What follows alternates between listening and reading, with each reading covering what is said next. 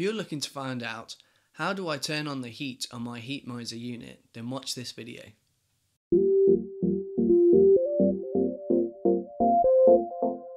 Hi there, I'm James, one of the directors at Astra Lumos, and today I'll be talking about how do I turn the heat on my Heatmiser programmable thermostat.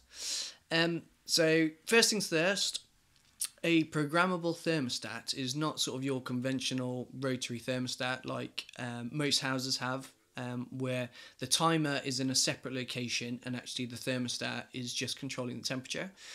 Heatmiser, especially the Heatmiser Neo version 2, which is probably the most common one we install for our clients, is a self-contained programmable thermostat.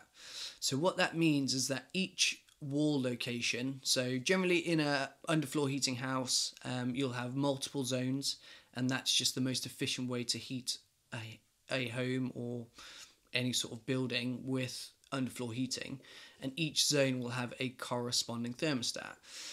Each thermostat then in turn controls its section independently from the rest of the house or the space, whatever sort of office or space you're trying to heat. And so a programmable thermostat just allows that. So each area, such as a bathroom or a hallway or an office, can be independently timed and to a certain temperature, irrespective of whatever the rest of the house is doing. So on a programmable thermostat, specifically the Heatmiser Neo version 2, which is the one we most commonly fit, to turn up the heat, simple. You've got 4 buttons along the bottom. You've got 5 buttons, in fact. You've got tick, left, right, up, down, and it's simply a case of pressing up. You'll see the desired temperature start increasing, and then you'll see a little flame icon telling you that the boiler is firing and the heat is coming.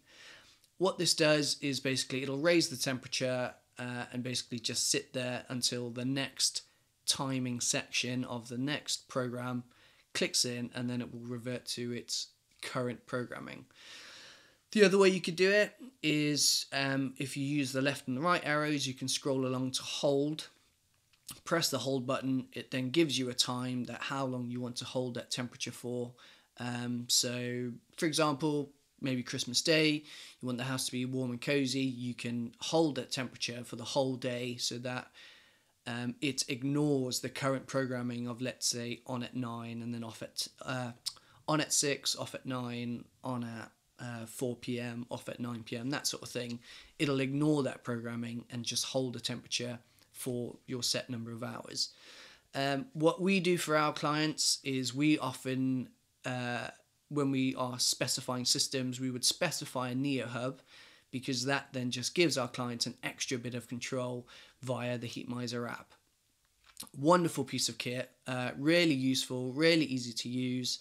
It also allows those of our clients that are a bit more jet-setty and travelling, make sure their house isn't heating when nobody's in, but also on the flip side, you can pre-warm your house ready for your return, so you don't have that cold chill as you walk through the front door, especially in the UK during winter times when that's probably quite common.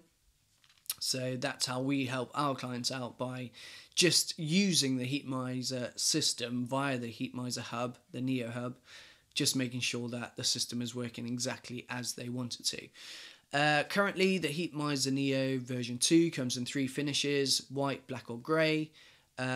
Personally, we found that those 3 finishes are enough to get by with most applications. However, something that we do for our clients in particular is actually not put the underfloor heating controls right next to a switch, and that way you've never got that sort of, are we going to be able to match it? Maybe not. We generally sort of put them out of the way, so they are still in a convenient position, but they are never close to a light switch or a socket or anything that you then have to worry about trying to match the finish. Those are just a few tips that we use for our clients. If you've got a underfloor heating control, or you've got a Heatmiser system and you're not quite sure how it works, or you need a bit of help, currently we've got a client who's just taken over a new house big property with loads of underfloor heating. We're in the process of helping him revamp the system and get it up to exactly how and where he wants it and how he wants to use it. So if you want us to maybe give you a hand, or at least just point you in the right direction, reach out. We've got a blog coming that will also dive into this a little bit, or you can give us a call. Number is in the comments.